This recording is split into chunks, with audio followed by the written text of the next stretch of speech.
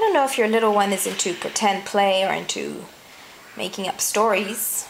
Alvin has just started to be at that stage.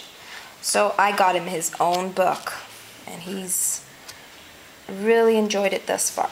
We just started yesterday, so as you can see, it's an empty book, but I just want to share with you this little idea. We have once a week our little story writing time. So I tell him to dictate to me a story. So here's a little story he came up all on his own. I didn't help him one bit. And then later on in the evening he read it to Daddy. Now the reason I write it in cursive is because he's practicing reading cursive.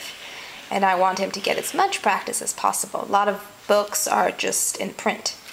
So getting extra cursive practice in reading, I figured I might as well give that to him.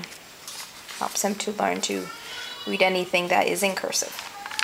And then we read a little lullaby story that evening, so he wanted to write his own lullaby. So there goes our next page.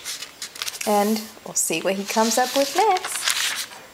I think it's very important for children to learn to be creative. They don't have to read all the time, but it's nice that they come up with their own version, their own storybook, their own stories.